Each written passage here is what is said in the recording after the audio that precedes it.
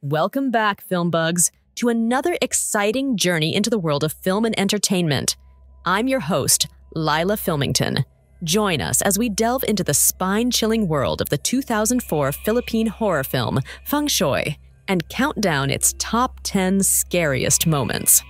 Starring Chris Aquino as Joy Ramirez, directed by Chito S. Rano, and co-written by Roy Iglesias, this supernatural thriller revolves around a cursed bagua mirror that brings doom to those who gaze into it, with their demise intricately tied to their Chinese zodiac signs.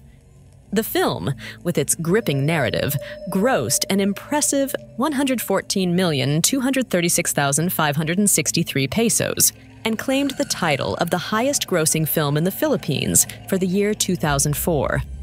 Notably, its success paved the way for a sequel, Feng Shui 2, which was released on December 25, 2014, as the official entry to the 2014 Metro Manila Film Festival.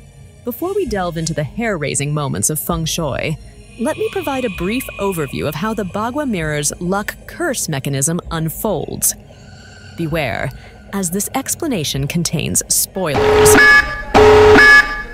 If you haven't indulged in the horror yet, you can easily get your hands on the movie through platforms like Amazon or Apple, perhaps even at your local Blockbuster. Just kidding. Those are a thing of the past, and some of you might not even be familiar with such relics. Here's the lowdown.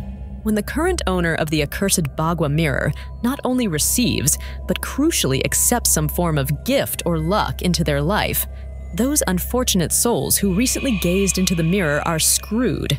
Consider, for example, an individual born in the year of the rat according to the Chinese zodiac: 1960, 1972, 1984, 1996, 2008, and so forth. If you're curious about all the years or other signs in the Chinese zodiac, feel free to explore them online, as listing them all here would be quite time-consuming. So if your zodiac sign is the rat, your demise will be intricately linked to rats. Picture this: succumbing to maybe the Black Plague, which was associated with rats, ingesting and dying from something that has a rat label on it, or falling victim to someone who happened to be sporting a rat tattoo on their arm, and the list goes on. And your only reprieve is if the owner of the mirror chose not to accept the ominous gift. Crystal clear? Crystal. Let's kick off the countdown, starting with our honorable mentions. The gecko jump scare. It served as a delightful little jolt to set the tone for the movie. And the moment when Joy and her two-timing no-good husband, Inton, played by Jay Manalo, were scrutinizing the security guards' recently recorded video footage of their home. They were taken aback upon spotting two unfamiliar individuals upstairs, despite being certain that they were the only ones present in the house at that time. At number 10, we have Denton's basketball mysteriously bouncing and vanishing into the ceiling, only to make a dramatic reappearance cascading down the stairs toward Joy later in the movie.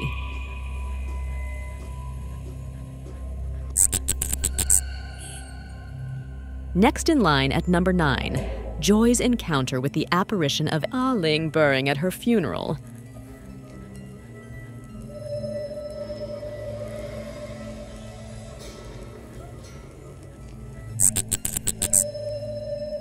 Up next, taking the 8th spot, is the eerie manifestation of Mung Nestor's ghost appearing in the window as Billy and Joy share a meal.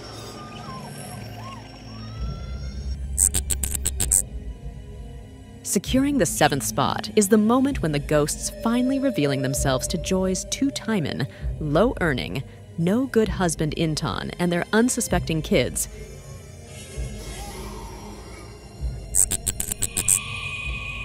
Taking the spotlight at number 6, Joy's chilling encounter as she witnesses the recently departed security guard standing beside her kids, only to later stroll into their home.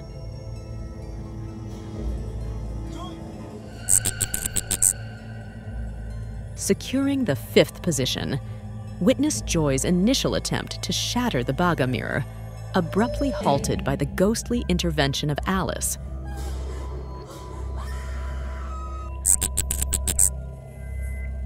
Progressing to the fourth spot. Following Joy's loss of consciousness upon encountering Alice's ghost, she found herself lying on the Bagua mirror, slightly awake. In this hazy state, she faintly observed the reflections of all the ghosts in the mirror: Evart, Mung Nestor, Aling Buring, the security guard, and Lotus Feet.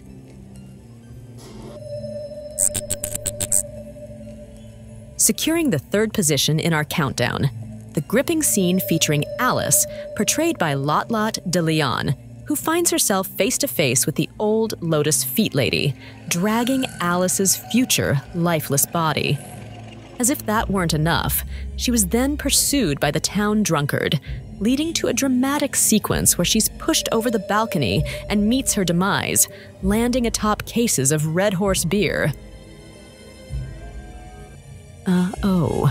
I hear an advertisement seems to be brewing.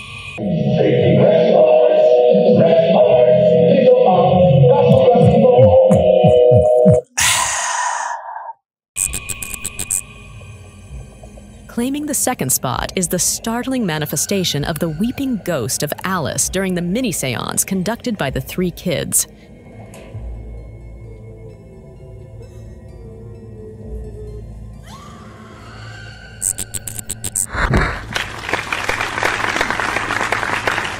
And the first and final scariest moment of the movie, Feng Shui, is the final reveal. Resisting an irresistible offer of 10 million smackaroos for the cursed Bagua mirror, she ultimately shatters the accursed object.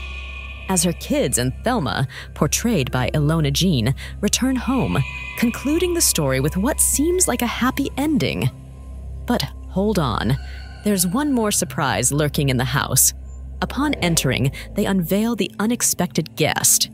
None other than her two-timin', low-earning, no-good ass of a husband, Inton. Alive and well? Or is he? I mean, wasn't he deader than dead, propelled about 137 feet into the air after being gunned down by his booty call Dina's husband? I can't help but chuckle at the comical distance they flew. Nevertheless, he's back. And then it hits Joy like a ton of bricks. Her kids and her friend all perished in a tragic traffic collision. And that wraps up our countdown of the top 10 scariest moments from the movie Feng Shui. A huge shout out to everyone who showed love for our previous video, Shake, Rattle, and Roll to Review, with 1,400 views within a week. While it might not be a massive number by YouTube standards, it truly means the world to us. Thank you immensely. We hope you enjoyed our latest video. Share your thoughts on Feng Shui and tell us about your favorite spine-tingling moments in the film in the comments section below. And if you haven't already, please consider giving us a thumbs up, subscribing, and hitting the bell icon to stay updated on our upcoming content. Your support makes a significant difference. Stay connected, FilmBugs, and until next time, this is Lila signing off. Pa'alam.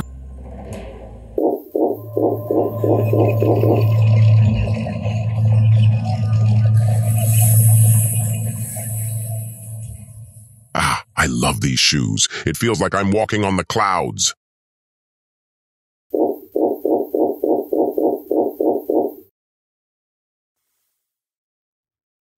嘿，那是我的鞋子，把它们还给我。嘿，回来，你这个愚蠢的狗！